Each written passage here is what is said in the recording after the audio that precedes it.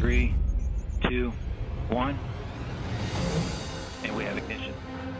Orbital ATK's 9th resupply mission to the International Space Station encapsulates a wide range of capability and research that has the potential to benefit life on Earth.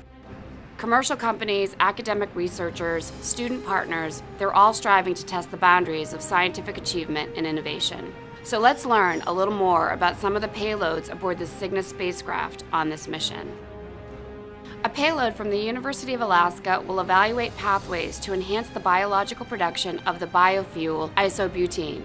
In particular, the research team will look at network modeling of engineered E. coli under microgravity conditions. If successful, this investigation could increase the efficiency of biofuel production.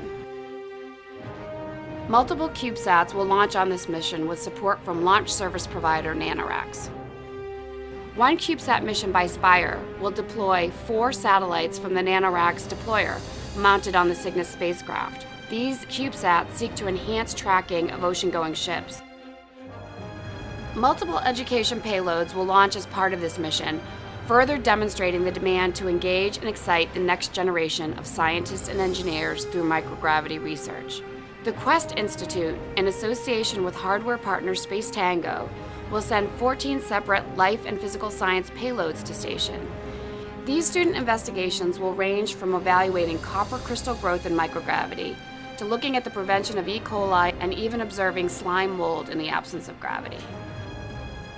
Zyput Flow Technologies, a recipient of the Galactic Grant Award from the Mass Life Science Center, seeks to validate its innovative technology, a liquid-to-liquid separator to enhance flow chemistry production.